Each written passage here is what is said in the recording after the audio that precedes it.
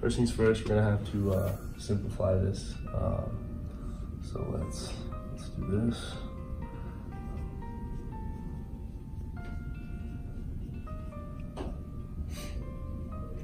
X plus 12. All right, so after we simplify it as much as we can, we're gonna wanna make this equal to 0. So what we're gonna do is we're gonna subtract 3x squared plus 12. So let's subtract that from this. So it's gonna come out to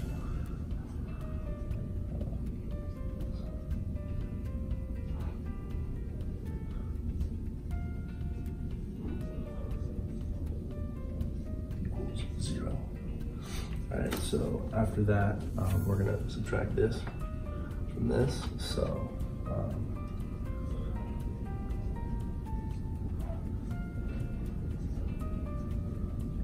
0. All right, so now we're gonna wanna factor it.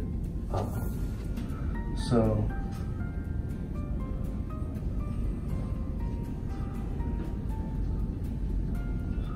set it equal to 0.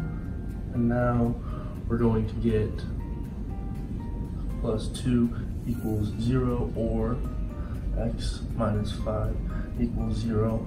Also can be x equals 2 or x equals 5.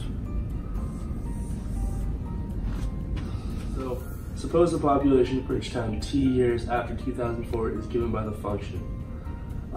So pretty much A is asking in 2004, what is the population of Bridgetown? So kind of is already giving it to us because the initial population or the initial amount is 40,000. So it's pretty simple. So it's actually just going to be 40,000. Going to be your answer right there. And for B, does the population increase or decrease? And as you can see here, it's decreasing because it is a decimal point, 0.72, so it will be decrease.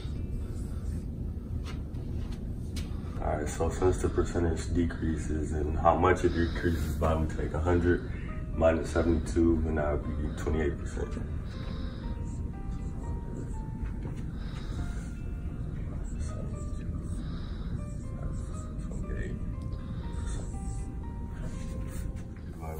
And S equals 3p minus 2q. So we do S equals 3, and then p is q divided by 6, so we have to plug in this for p. So then it'll be q divided by 6 minus 2q. Next step, we have to distribute 3 to the q divided by 6.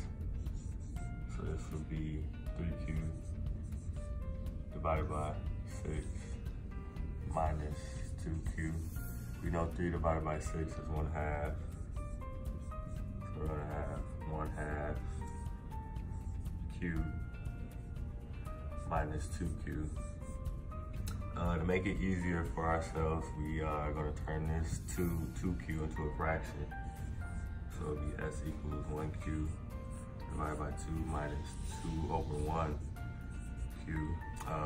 It's a fraction, so we have to have a common denominator, so we're going to times this by 2, top by 2, so then we have s equals 1q over 2 minus 4q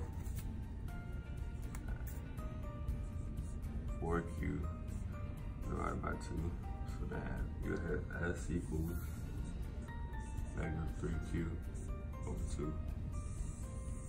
That's your answer.